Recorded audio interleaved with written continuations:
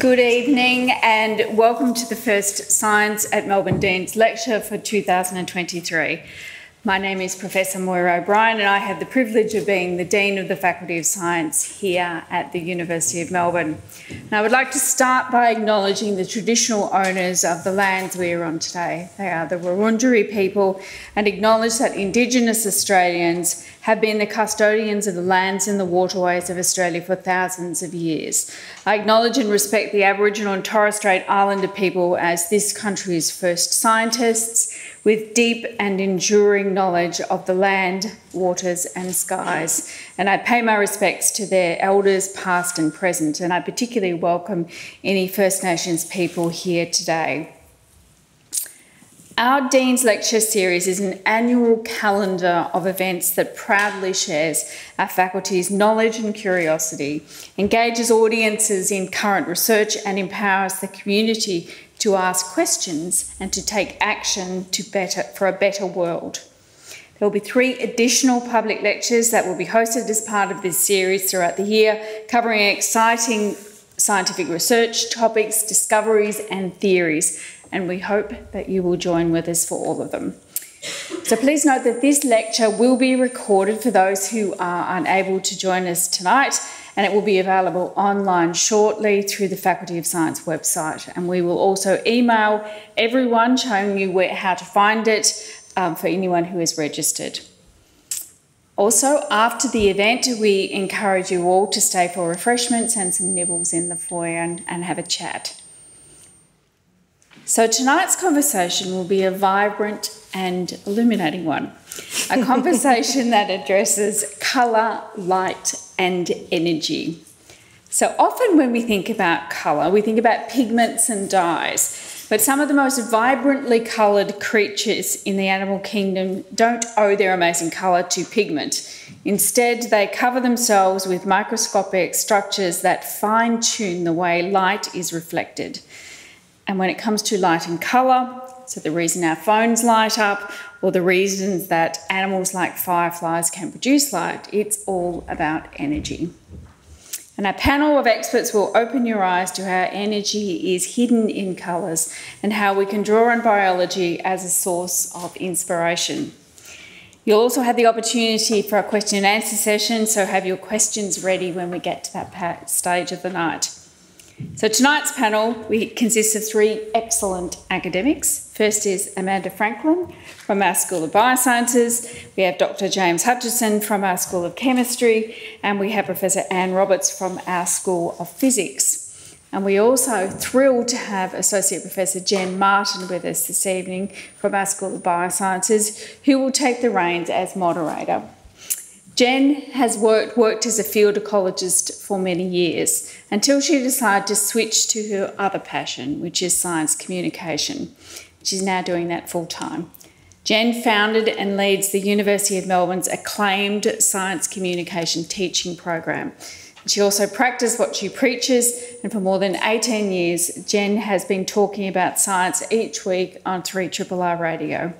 She writes a variety of publications, she hosts podcasts, and she's the MC at many events. Jen was named the 2019 Unsung Hero of Australian Science Communication and is an ambassador for the Wilderness Society's Nature Book Week.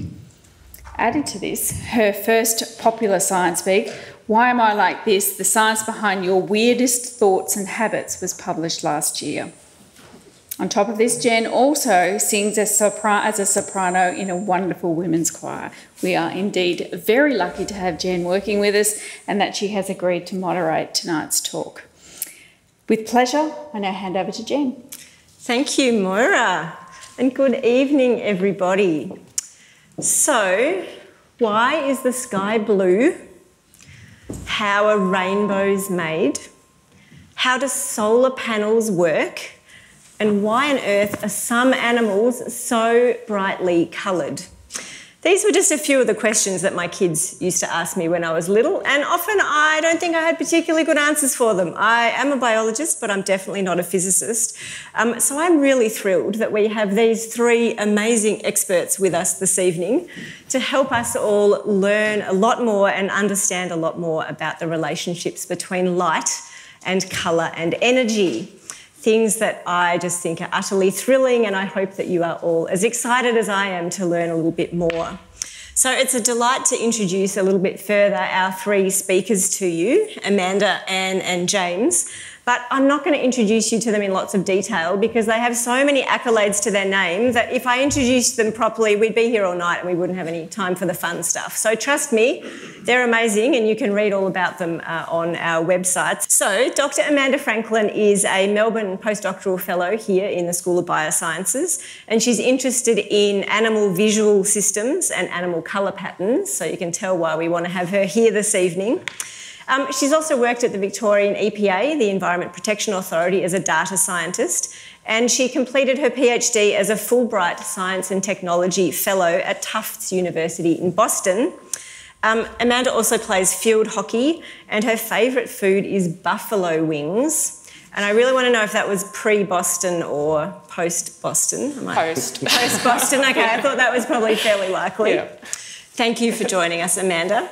As you heard, Professor Anne Roberts is a professor here in the School of Physics, and she's got really diverse research interests in physical optics, and some of the applications of her work include the development of new approaches to imaging and microscopy.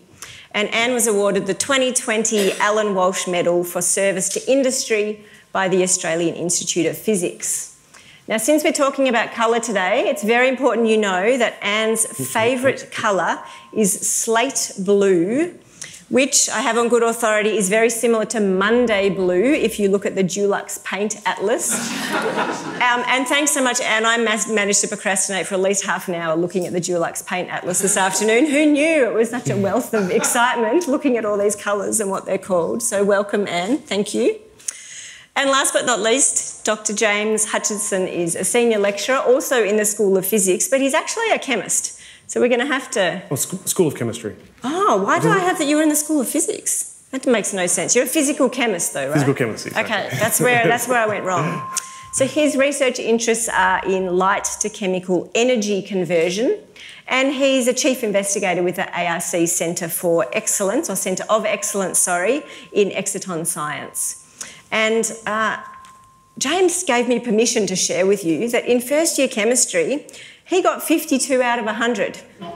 Terrible. But he's still a chemist, and you're about to hear about his immense passion for this area. So thank you to all of you. I'm very excited to be here with you. So when the four of us first got together with the faculty team to talk about how we might run this session tonight, it immediately became apparent that these guys could talk for about, 1,500 hours about colour and light and energy and how exciting it would be. But we realised very quickly that we wanted this conversation to be based around some images, because, of course, when we're thinking about light and colour, images are really amazing. So we have some images to share with you, and our wonderful experts are going to tell you some of the things they know about these beautiful images. I am going to promise to do my very best to leave some time for your questions, so please think about questions as we go. And let's get started. So I think we're going to dim the lights a little bit so you can see our image as well. You don't need to see our lovely faces anymore, but you do need to see the pictures. So what a stunning image to begin with. I'm guessing it may take some of us back to our childhoods of looking for amazing beetles, Christmas beetles. But Amanda, tell us, what are we looking at? What is this incredible picture? So this is a picture of beetles pinned in a museum, and I wanted to show this picture because I've come from a marine background, and so when I started working on beetles, it was these kind of images that got me really excited, just because it shows how diverse and weird and bright and colourful they are. But also these colours are they may not function as you think. Other animals won't see them as we see them. They're very bright, so you may think it would attract attention or be used for communication, but it could be to avoid predators and to hide, or it could be something completely non-visual. It could be for thermoregulation. So the image to me kind of brings up that not everything is as it seems, and that there's a whole other world that we can't see, and that's what animals see. And Amanda, do we know if these beetles see these colours in each other? Not really. We have some idea. So we know that some beetles can probably see colour, but most beetles probably can't see colour. So most of them won't be able to see these brilliant colours of each other. What a shame. Yeah. How sad for the beetles. So is it meant for the predators? We don't really know, but there's a lot of... there's new studies now starting to show that some of these colours actually help these beetles avoid predators. And they actually, so some of the really iridescent ones, like the one right in the middle, the green one with red tips, beetles like that have been shown that they actually camouflage more in a natural habitat than other beetles that are not changeable in colour. So like a matte coloured beetle would be more obvious than these iridescent changeable beetles, which is the complete opposite of what you would think when you look at a picture like this. Just a tip for everyone, if you're chatting with Amanda later over a drink in the foyer, make sure you check out her earrings. You'll know why I'm saying that after this picture. So do we know how the beetles produce these colours? So Moira said in her introduction, you know, we tend to think pigments and dyes, but that's not what's going on. And I know you all have expertise in this area. Like, how do they look like that? Yeah, so there's a mix. So some of the oranges up there, like the one in the bottom right, that orangey colour is probably due to pigments. It may be a combination of pigments and structures, but definitely pigments. But a lot of these other really bright, dazzling colours are just nanostructures in the cuticle. So there's different ways these nanostructures can be organised, and then they interact with light and reflect some colours and not others, and at different angles.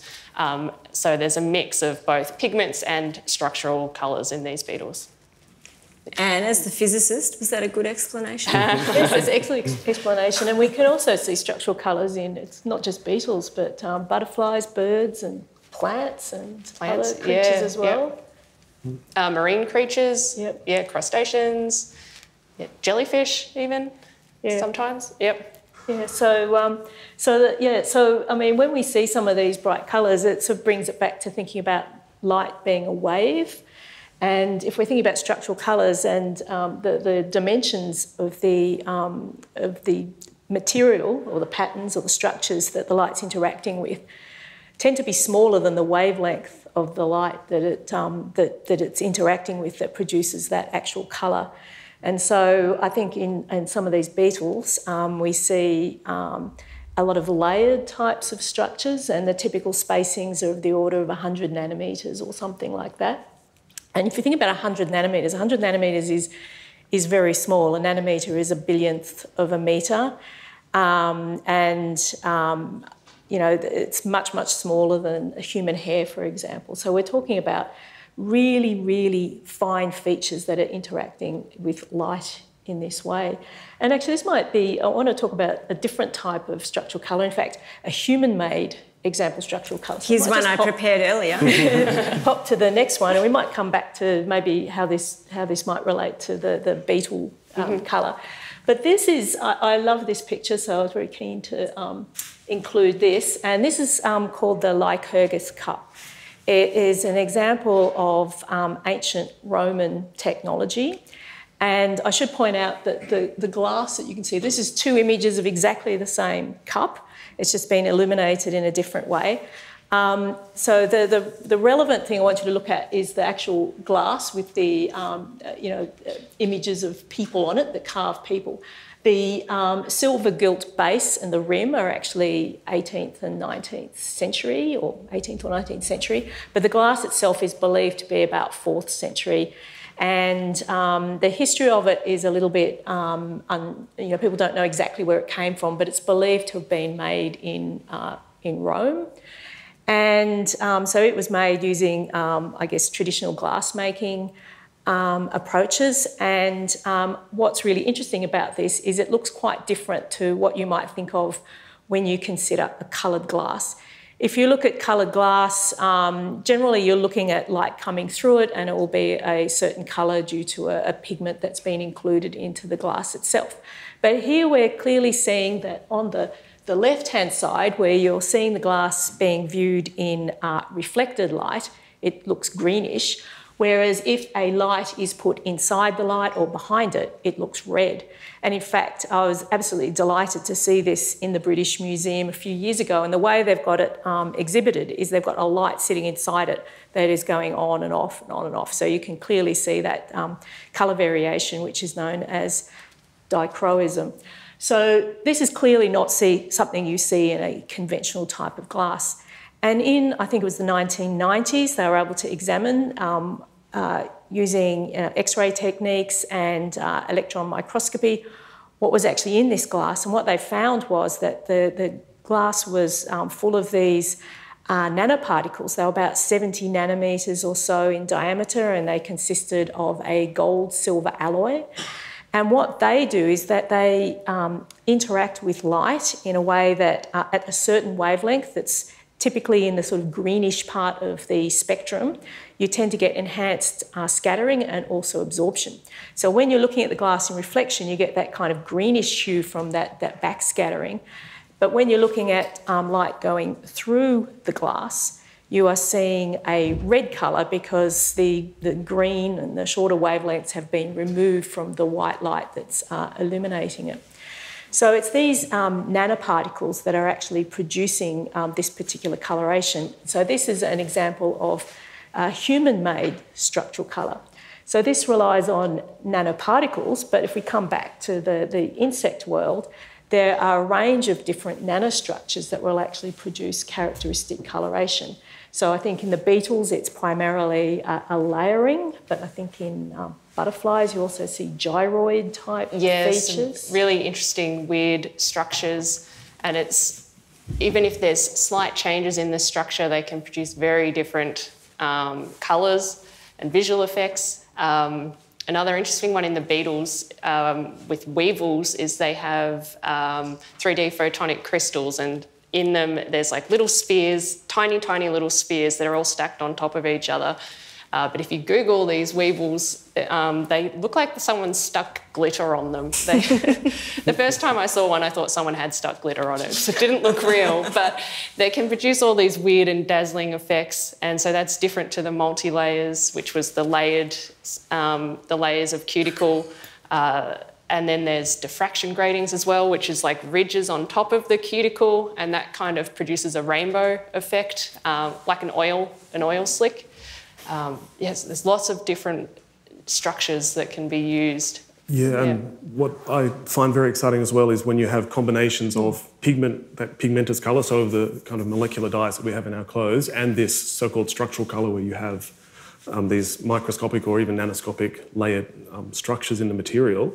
Because from a research perspective, that's a fantastic, what we call bio-inspiration. So taking ideas from nature that can help us find some solutions to our problems, and that combination of pigment and nanostructured material is what we are trying to develop more and more in our light emitting devices, in our solar cells, to make them more efficient. So we're always, one of my areas of research, and this is actually in collaboration with Anne, is to develop alternatives to silicon solar cells, for example. So using organic materials which are lighter, more flexible, have so many benefits.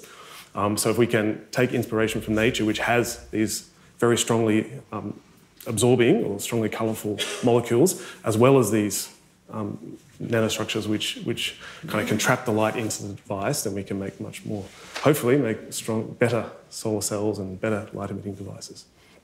So James, if we're talking bio-inspiration, shall we look at the next slide and have a look at some light in nature? Oh, yes, yeah. Sure, let's go ahead.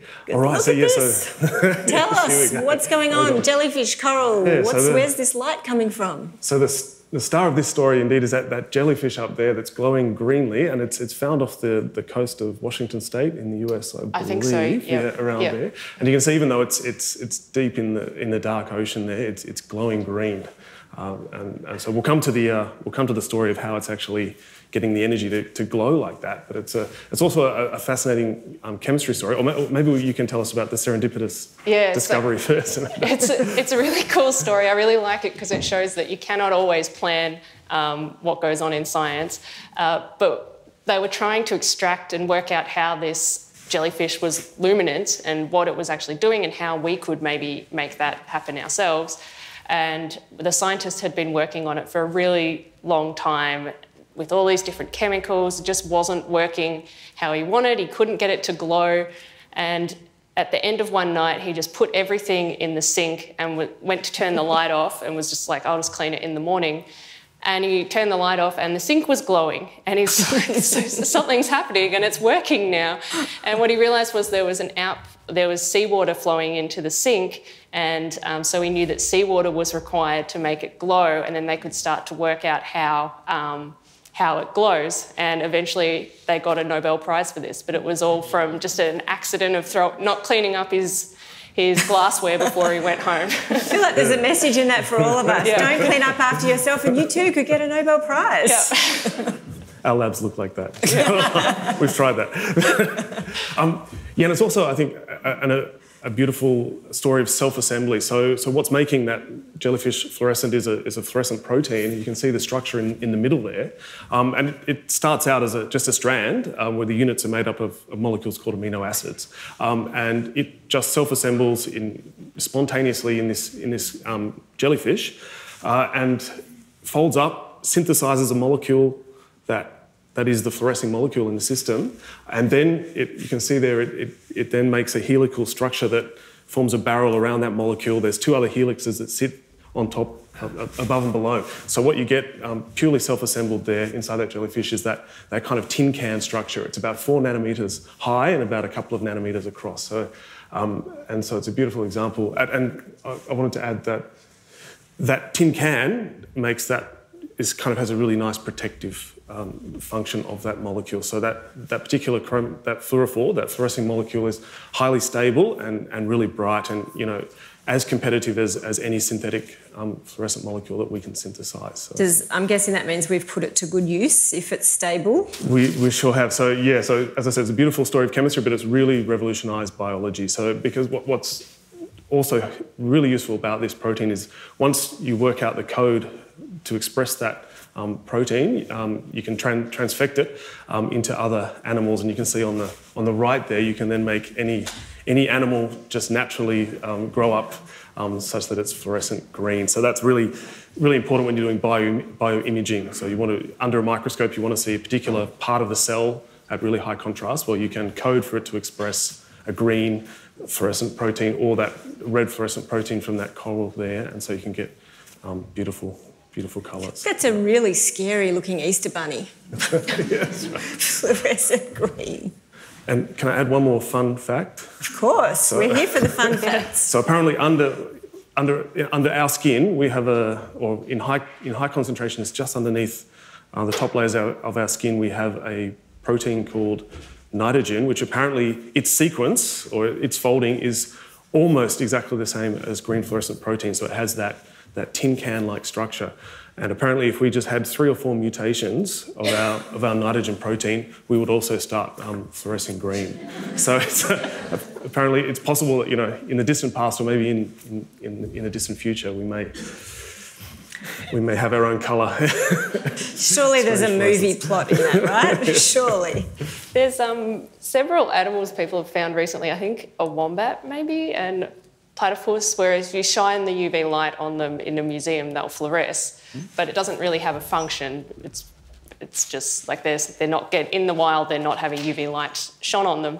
But I wonder if that's got any relation to there's some chemical that's similar to that one maybe, or something else that's just a couple of mutations and that's why it happens, but it just has no function. I think it would just transform going to a nightclub, is that? Yeah. Should we have a look at some wonderful pictures on the next slide? Yeah, shall we keep going with the bright colours? So now we've got more fluorescing organisms. And I'm just going to start... I'll pass these out, actually. So you can see that we've got... And you can see we're in the dark in most of these situations, right? We've got that fungi in the forest there in the dark, glowing ominously green. And apparently this bioluminescence, so this is called bioluminescence, is all examples of bioluminescence. And apparently this is thought to be the origin of the myth of like will-o'-wisps or forest fairies. So you can imagine seeing that ghostly green flashing in the forest. There's some glowworms up there. They're from in a cave in New Zealand, and I think so. They have these mucus strands which they're catching prey, attracting prey. That fish, the anglerfish, lives again in the deep dark ocean, 300 metres down or more, and it's got a, I don't know, is that the dorsal fin? Yes. That appendage? Fin, yeah. And then it's got a symbiotic, a colony of symbiotic bioluminescent bacteria that glow in front of it, so the prey will come to its mouth. And over here, of course, the most famous example are the fireflies, and their cousins are click beetles, which are apparently the brightest and bright enough to read by. There's one beetle that's extremely bright. One of these click beetles is extremely bright underneath. They have an organ underneath and two, you can see the two on top there near its head. But it's so bright you can read by it. But apparently if you scare them, they get brighter, so they think it could be a predator avoidance strategy. But also there's different species with slightly different colours, so it could be communication to find a mate. So the males fly over tops so the females can see the underneath organ, and then the females are on the ground, and then they can flash and get to be like, I'm here, and then the male will come down. But I watched a video of them and they're quite creepy looking, because if they're on the ground and it's dark, all you see is those two little glowing spots and they look like little glowing eyes walking around. So presumably this bioluminescence has evolved multiple times in nature, right? Yeah, exactly. These don't all have, recent common ancestors, which suggests that it's a really useful thing to have. Yeah, apparently 40 times independently bioluminescence has evolved, and you might be wondering, well, what is the power source here? Because you can see we're kind of in pitch black in most of these situations, and so it turns out it's a chemical reaction. So all these organisms are doing a highly energetic chemical reaction that releases a lot of energy, but that energy is not evolved as heat, but evolved by releasing light. And indeed, it's evolved at least 40 times. We only know the chemistry of a handful of them, particularly the firefly. We know the chemistry very well, but there's certainly a huge amount of knowledge still to understand. And James, what's the picture on the right? Because that doesn't look like a cool animal. Tell us, forensics. So what are the applications for us? So as I said, we've worked out the chemistry of how to make that chemiluminescence of the fireflies. Well, here's one cool application, of course. So your glow sticks, when you hear the crack of the glow stick, you're breaking an ampule inside, and reactants start to mix together, and you're generating this chemiluminescence. So this is a synthetic form of that bioluminescence. But it's really important in sensing and assays. So this is a kind of a crime scene investigation example. So if you've somehow made a blood stain, don't worry how, and you've cleaned it up, but it's really hard to clean up properly. There might be some trace of hemoglobin or the iron in your blood, and so you can take chemiluminescent molecules, spray them on the surface, and the iron will catalyse the chemiluminescence. So that's the blue glow there. That's what the police will spray, and they'll see, there was something happened in this room. I feel like we shouldn't go into too much detail about how you know so much about cleaning up crime scenes, but... Yeah, but it's pretty amazing that something that's, clearly incredibly useful in nature, or it wouldn't have evolved independently 40 times, is something that, again, I guess unsurprisingly, humans have said, well, this is something that can be really helpful for us too. Yeah, and it's probably our best way to assay for high-energy metabolites in biological systems. So a molecule called ATP, which we use as an energy molecule, and it tells you about the health and vibrancy of a biological sample. So using this chemiluminescence is the best way to assay for that. And if you ever get a blood test, usually you get a list of what proteins are high or low in your system. So a lot of those assays would have also involved chemiluminescence.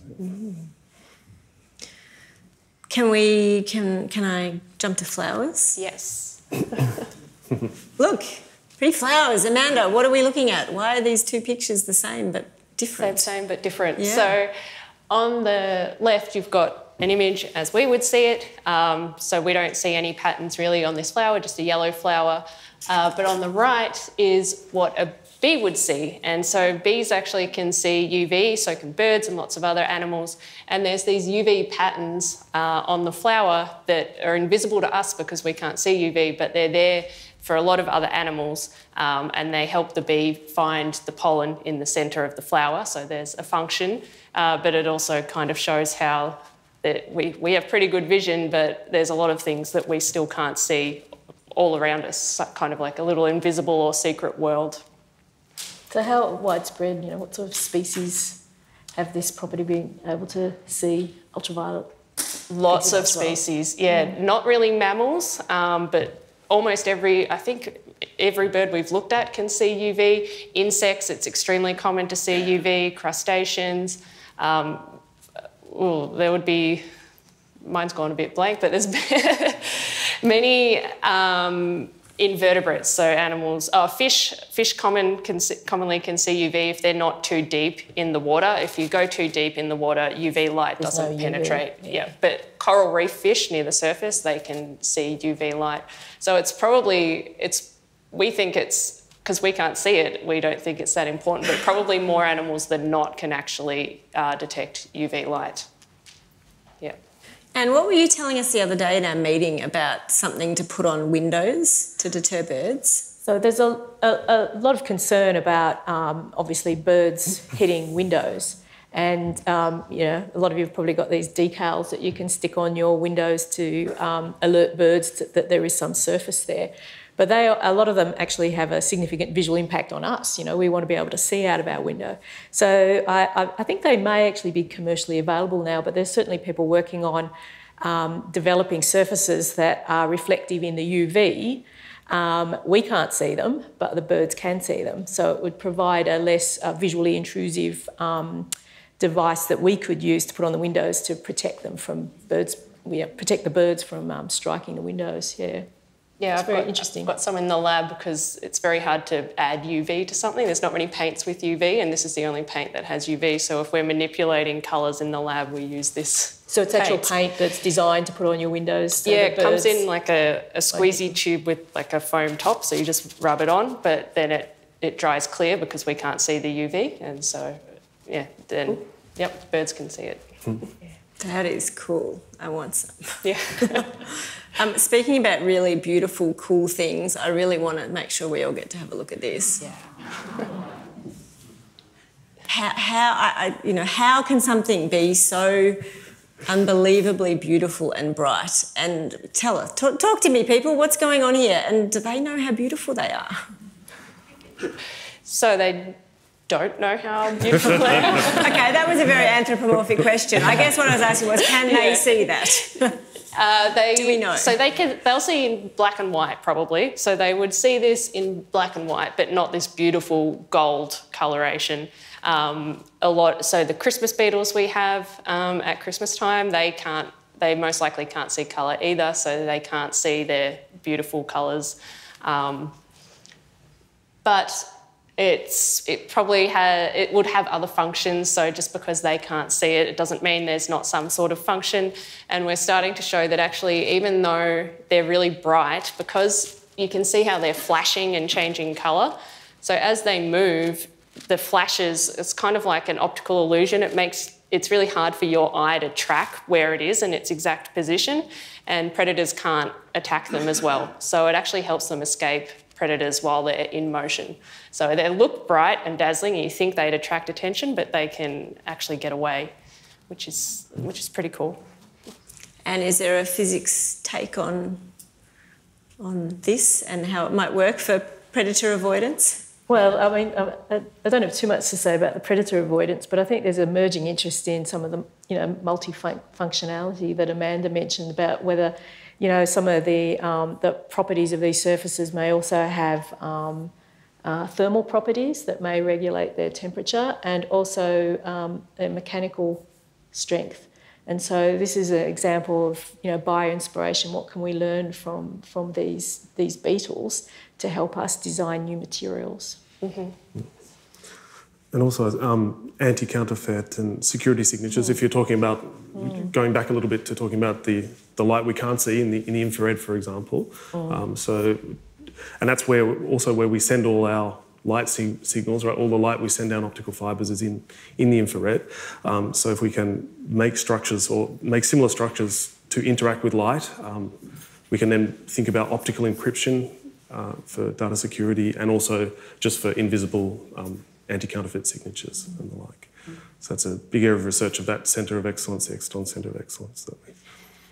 Actually, one thing we haven't touched on yet is how durable these colours are. One of the issues with pigments and dyes is that they tend to fade with time. You only know that you need to leave something out in the sun for a while and its colour disappears or deteriorates. But these structural colours are quite robust. They, as long as the structural integrity remains, the colour will remain.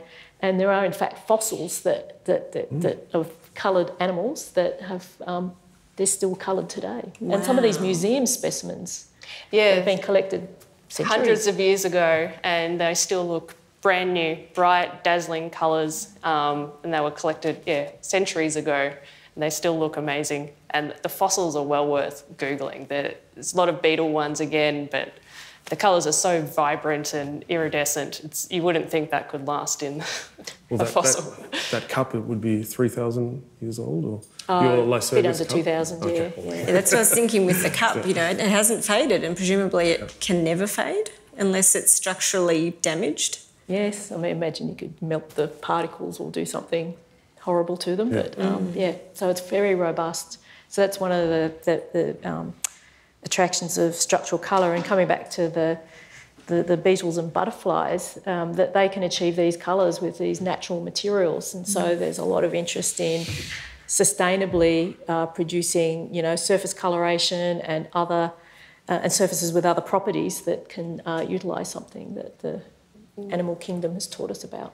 You might have heard recently there's biodegradable glitter, and it's same idea. It's produced from structural colours now. It's made from cellulose, so from plants, but it will degrade, so it's not made from plastic. So it's much easier to get now. It's becoming pretty popular, all different colours, iridescent changeable colours. So it's a big benefit it's just glitter, but if we can make colours and things that are not from chemicals or not from plastic, that's pretty good.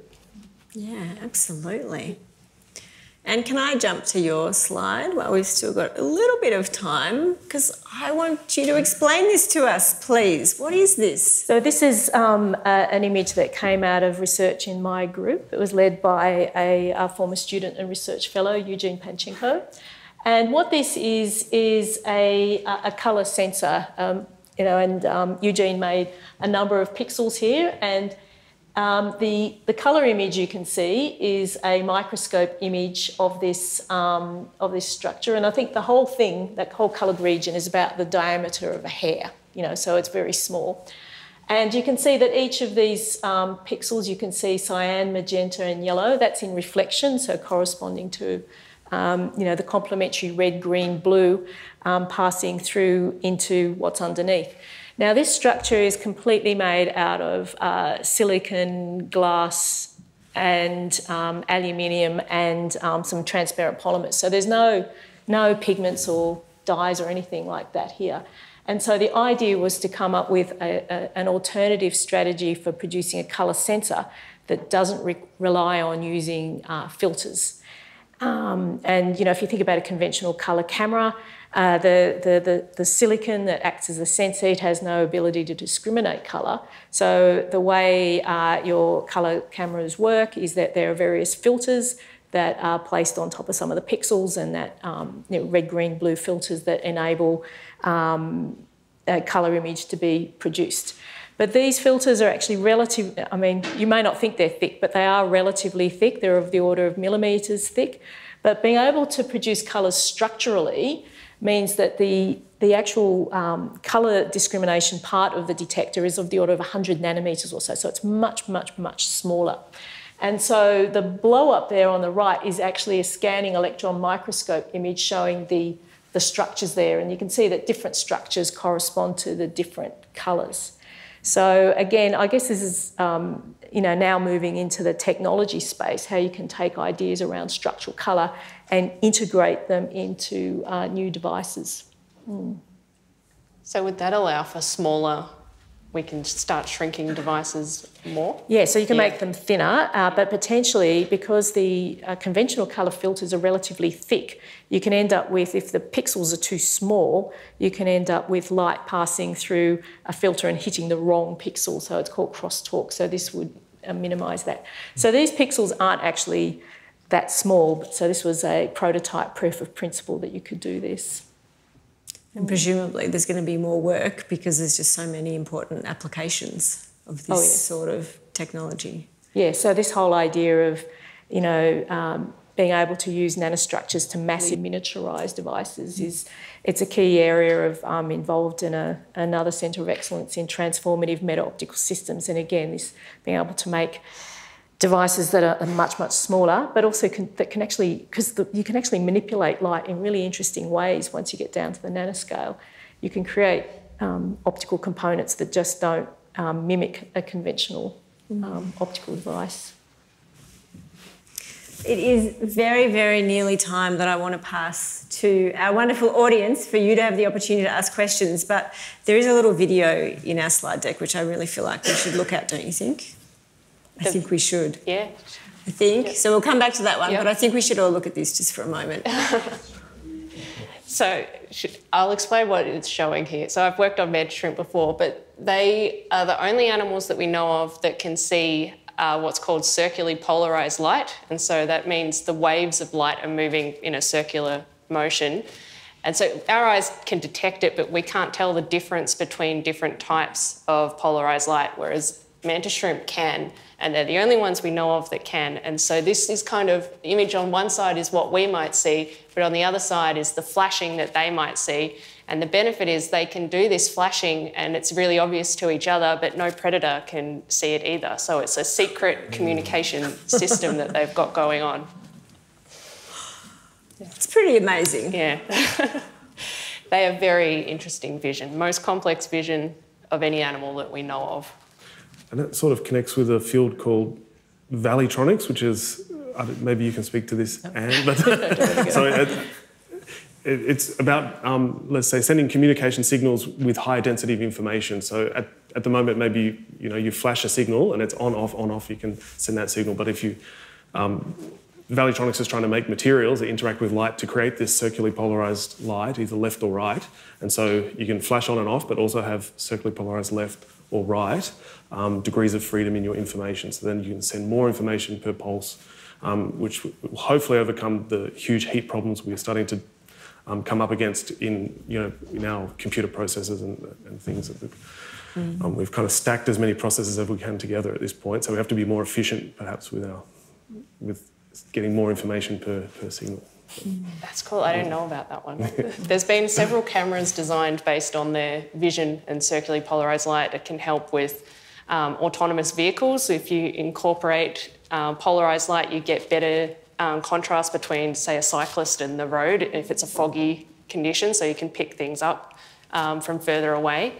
Or there's been a camera designed that can detect circularly polarised light, and cancerous cells reflect circularly polarised light, but other cells don't. So you can see the edge of the cancerous cell if you're trying to remove it. So there's all these weird applications that you wouldn't ever think of. As you might have gathered, I feel like we could keep talking for a really long time, but I feel like that would be rude because I'm fairly confident that some of you are going to have some really interesting questions to ask. So we've got about 10 minutes for questions.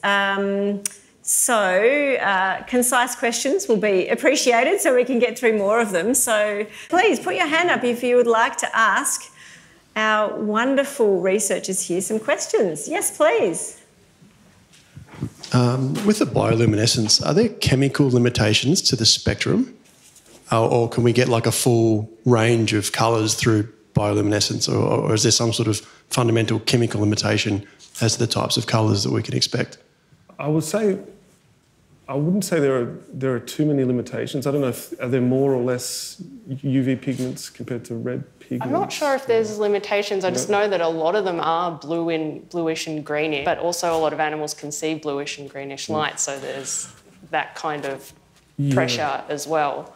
I think famously, I think the blue coloration is often structural colour, like those famous morpho butterflies, those beautiful blue butterflies. That is pure structural colour. I'm looking at these guys.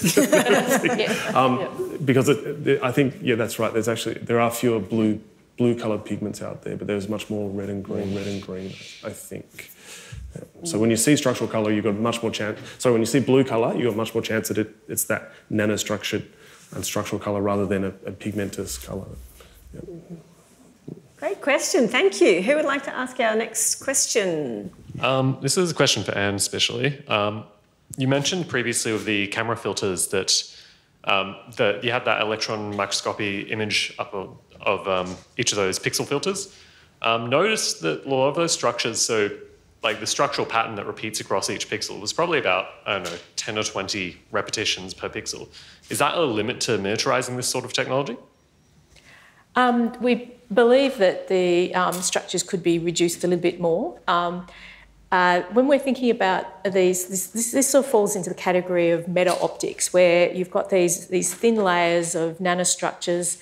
They tend to be in some sort of repeating pattern, so you create this effective medium, if you like, or effective surface. And so the question then is, how much of it do you need for it to actually do the job? I think, and it comes down to how important is the coupling between the individual elements. If we're relying on just a single element behaving like itself, that would enable massive miniaturisation. But if the technique relies on having a number of them coupling together, I did some work a few years ago in collaboration with someone who's now in engineering, and he was looking at making structural colours, and he was trying to figure out how many elements in the structure he needed to be able to produce the given colour. And I think he only had a few. So, you know, that would mean that you could potentially easily get down to a few microns or smaller. But yeah, no, it's a very good question, and really it comes down to the physics of what's going on in those individual elements. Yeah. Thank you. Thanks, Anne. Thanks for the question. Who would like to be next? Moira, over to you. Thank you. James, can you give a bit more information about how this can be used to make solar cells more efficient? I mean, the current technology's okay. You know, what kind of efficiency are we getting currently? What would revolutionise the field, and does this kind of chemistry have a role to play in it? Yeah, actually, I may have a slide for that.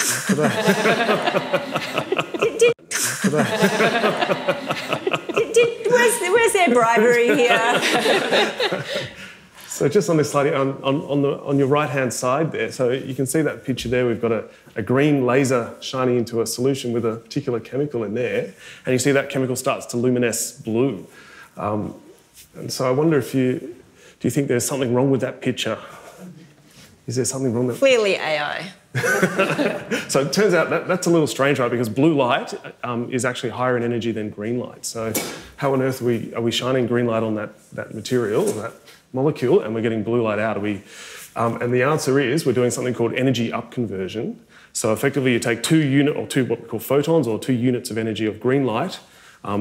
They get absorbed by the molecule, or it's typically actually a polymer. So you get a couple of excitations on the polymer strand, and then they come together and essentially fuse together and form one photon of a higher energy. So that's why you see the higher energy blue photon coming out. And so in terms of making our solar cells better, and it links back a bit to the near-infrared story we were talking about, the light that you don't see.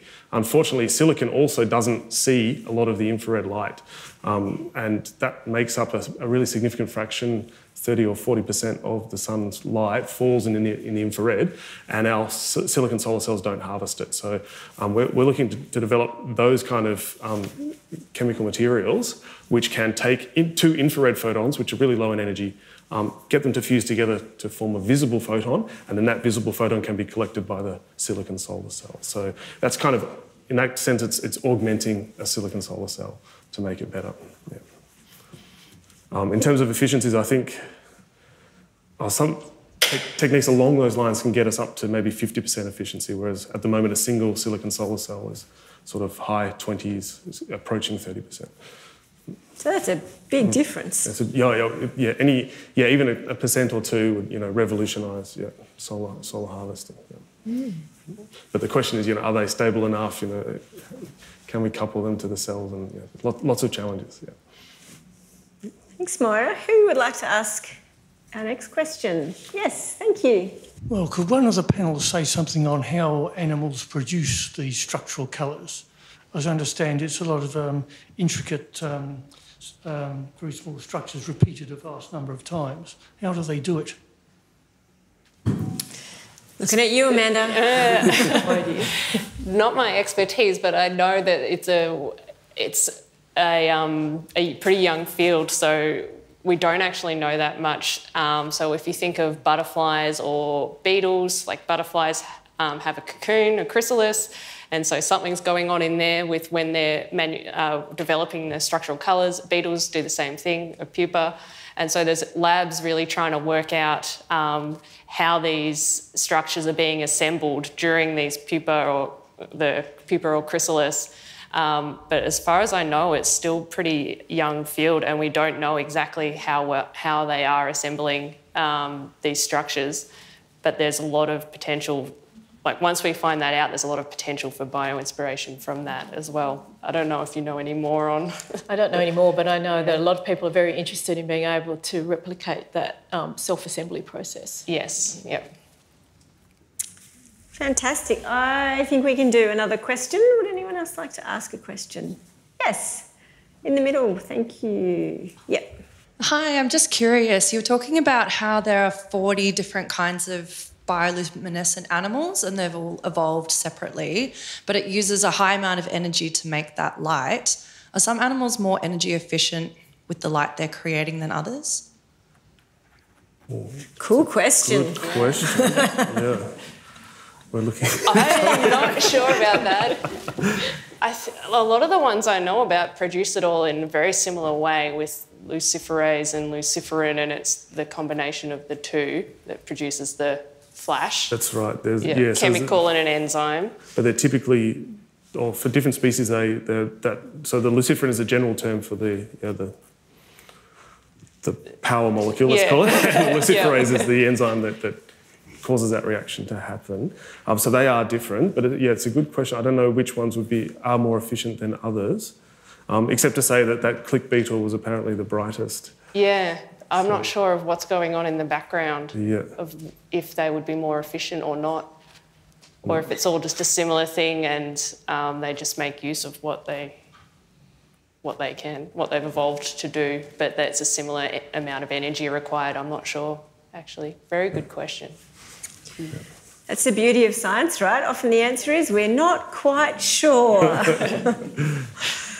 Just before we finish, team, I'd really love to hear from each of you. And I should say first, thank you so much for the wonderful questions.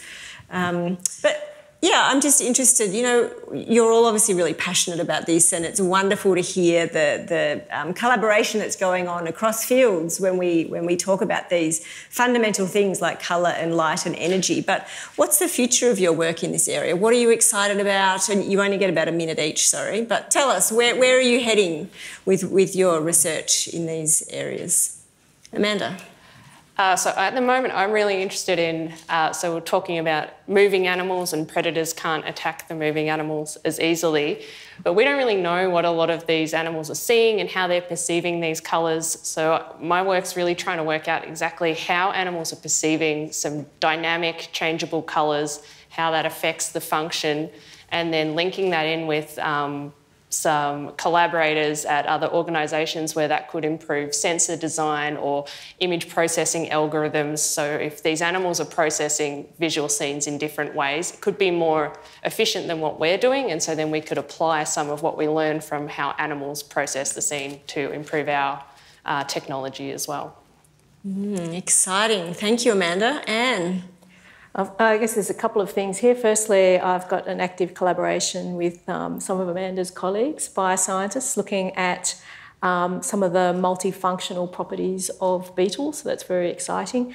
But also I'm very interested in this area of meta-optics, which is looking at light-matter interactions on the nanoscale and trying to be able to not just create devices that produce ultra-compact versions of things like lenses, but also sort of really unusual devices that can do things that a conventional optical element can't do. So one of the things we're working on at the moment is a device that could do real-time image processing, for example, but taking ideas around light and nanostructures. Yeah. Thanks, Anne. That's exciting. James, what are you excited about? And for me, I'm really all about materials for solar energy harvesting. So I think, honestly, that up conversion story I already got to tell you about, that's really exciting just because we are so wasteful in our society of heat. You know, an incredible amount of our energy use is all about generating and manipulating heat. We don't do it very well. As I said, we don't capture with our solar cells, 30 or 40% of the solar spectrum. So that direction for me, I think, is a really impactful one and really where I would like to go in the future. Yeah. And I have to ask, what sort of timescale are we talking about for more efficient solar cells? I know it's $1 million question. End of the next research grant, is it? So if anyone's got a bit of cash lying around and would like to support James's work, I'm sure he wouldn't say no. Yes. I hope we'd make incremental advances. And it's all, actually there's a lot of work in making solar cells for different environments now. For example, in this Centre of Excellence I've mentioned before, we're looking at solar energy in space. So, when you've got solar cells, now we're putting many more satellites and things up there. But it's a much more difficult environment in terms of being bombarded by high energy particles. So how does a solar cell survive up there? So lots of different areas as well we can look at improving. Yeah. But hopefully bit by bit. Bit by bit. Yeah. It's the only way. Yes. Could everyone please join me in thanking our wonderful speakers this evening?